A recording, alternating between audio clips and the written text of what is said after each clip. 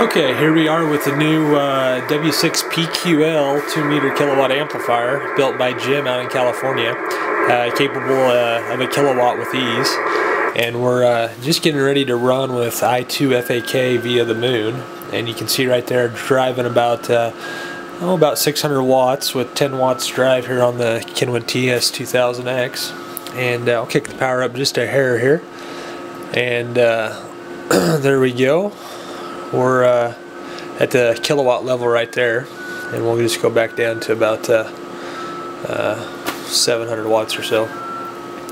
My limiting factor right now is my preamp. The relays are only good for about 750 continuous. So, but at any rate, there we are, holding right at 50 volts on the power supply, and just a hair over 20 amps on peaks here, and you can see the forward and reflected power.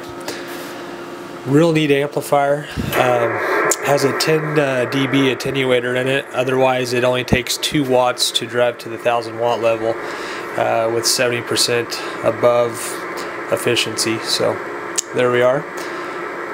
And we'll do a quick shot below here of the power supply.